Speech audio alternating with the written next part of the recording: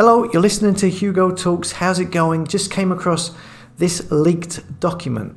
Thought it might be of interest to you all out there, especially those of you who have kids in school or out of school, depending on whether you want them to be tested and wearing masks all day long. Again, I've had so many emails from parents about tests and the masks and how much of a problem it's been causing since the kids went back to school at the start of this week. Loads of stories of kids who are refusing the tests and not wearing the masks, but then being made to sit at the back of the class and getting picked on by other kids who are wearing masks, who are in the majority. Anyhow, back to the subject of this video. I came across this tweet from Tilly Fuzz, who has a video of Gemma O'Doherty, who has a leaked document from the Teacher Union of Ireland. Now it seems that they are from what it sounds like, it seems that they are pushing for all kids and teachers to be getting the jab. No jab, no entering the school building is what it sounds like.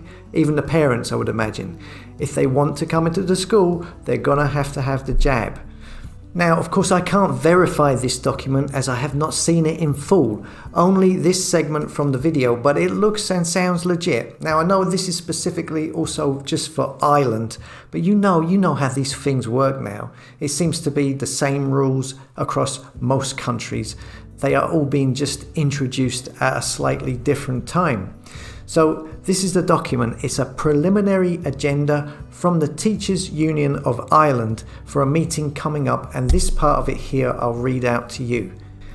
Ireland, together with many other countries around the world, is currently in the grip of a pandemic, which has overthrown many ways in which our society has functioned.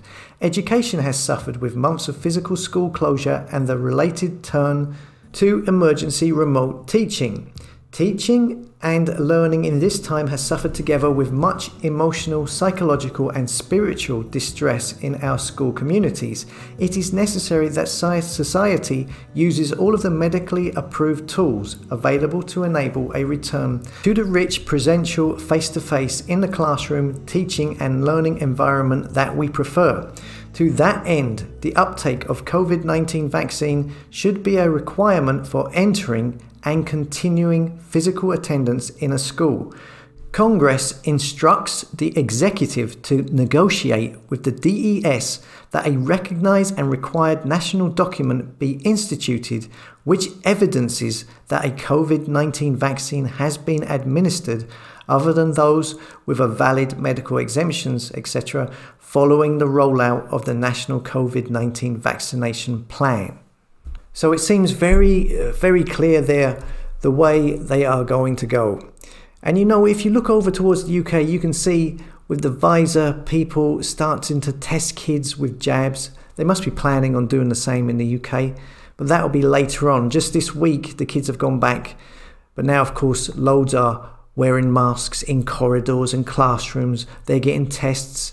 They're having to do tests now at home twice a week. And again, from what I'm seeing online, and from the emails I've been getting, it seems a great many of parents are not happy about this, but they are putting up with it. And you know, I mean, look at this leaked document.